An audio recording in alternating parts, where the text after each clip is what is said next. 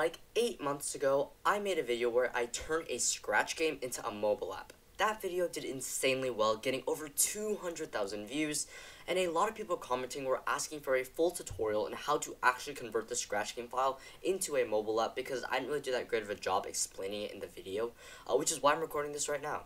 This method I'm going to show you today definitely works on Androids. It might work on Apple devices. I don't have an iPhone, so there's no really way for me to test it, but it might work for you, so who knows. So yeah, let's get started. Okay, so you're going to want to get the Scratch project that you want to turn into an app, obviously. Here I've got one of my other games that I made like quite a while ago. Yes, this was also a video.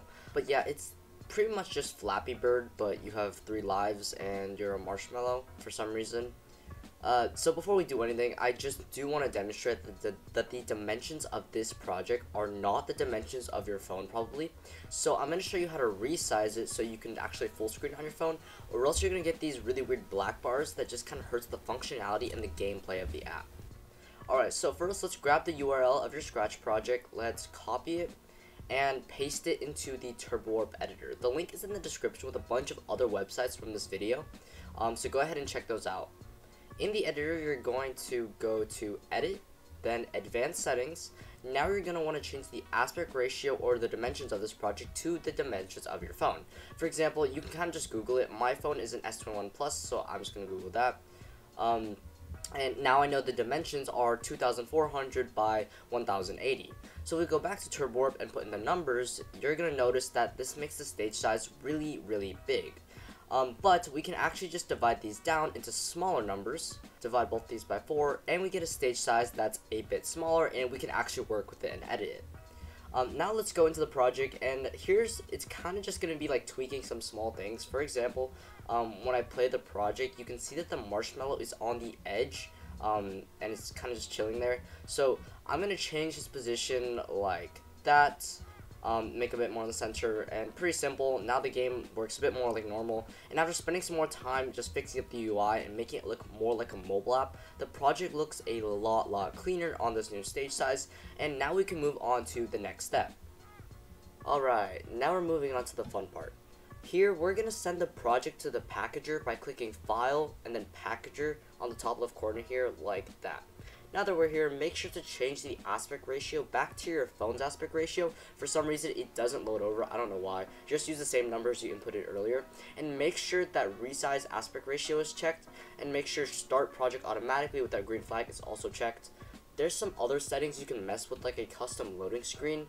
But you could take a look at those on your own time. There's too many of them, and honestly, they're just not that important to this video. After you package the project with this green button and it's downloaded to your computer, go to your file manager or your file explorer and rename it to index. Make sure that the full file name is index.html. You don't need to write the .html part. It should be automatically filled in for you. Okay, so after this, you're going to want to go to GitHub, links in the description again. And if you don't have an account, make one real quick. Now that you're in GitHub, click create a new repository. You can name it to whatever you want. Typically just name it after a project. It really doesn't matter that much. And then to finish creating the repository, click the green button at the bottom.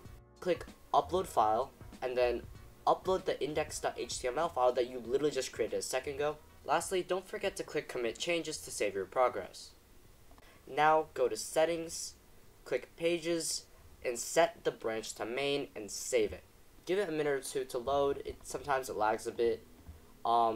Yeah. We're so close, we're almost done. This is practically the last couple of steps. Now in a new tab, you're just going to want to type in the following. Make sure everything is spelled correctly and it's all word for word. So you're going to type your GitHub username, .github.io / the name of your GitHub rep, which is the one you literally just created a second ago.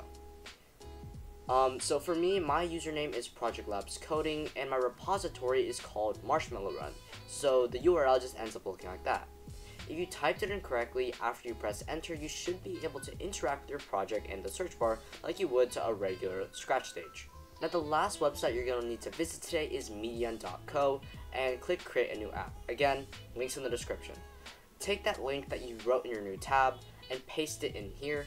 For some reason, it makes you put in your contact email. I don't really know why. It doesn't matter that much. You can just put something random here. You just need to have something there.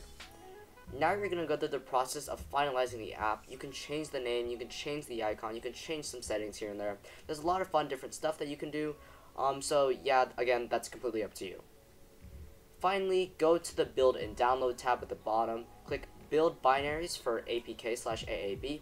From here, you can either download the APK and share the file with your friends, or you can generate a QR code. I personally think the QR code is easier. Just take a picture with your phone, it'll send you directly back to the same website, and it'll load the APK. So I'm going to go over to my phone right here. Right there. Okay, so yeah, you can just click Download APK, click Install, and kind of just go through how you would install regular APK. You might get a warning that says it may have a virus. I can assure you it absolutely does not. Your phone just doesn't recognize the developer, but it's fine because you're the developer. Just bypass it and download it like you would regularly. From there, the app is finished and you can now play your Scratch project on your phone. That simply. That's kind of ironic because I know this method is really complicated, but trust me, it took me 2 months to figure this whole process out. It sucked a lot. And to be fair, I didn't even figure it out. Someone else just kind of told me. But yeah, you're welcome for this video, I guess. Have fun making some new apps. For Apple, I honestly have no clue. If you go back to medium.co, there's this Apple source code thingy. If you know what to do with it, and like it works, put it in the comments. I'll test it out. I might put it in the description or something. I'll pin it. Who knows? But yeah, sorry for those of you who have Apple.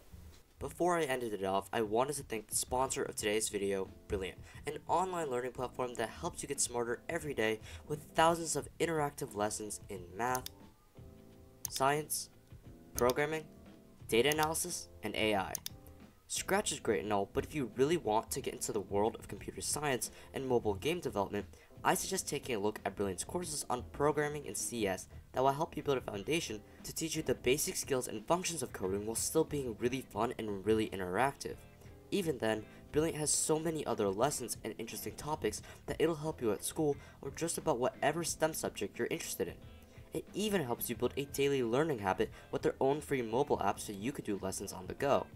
For a 20% off premium subscription, head to brilliant.org/projectlabs and boost your learning today.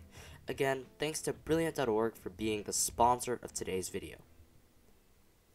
But yeah, again, thank y'all so much for watching today's tutorial. Make sure to subscribe for more content like this. It's the best way for me to know what y'all like and stuff. And yeah, I'll see y'all in the next one.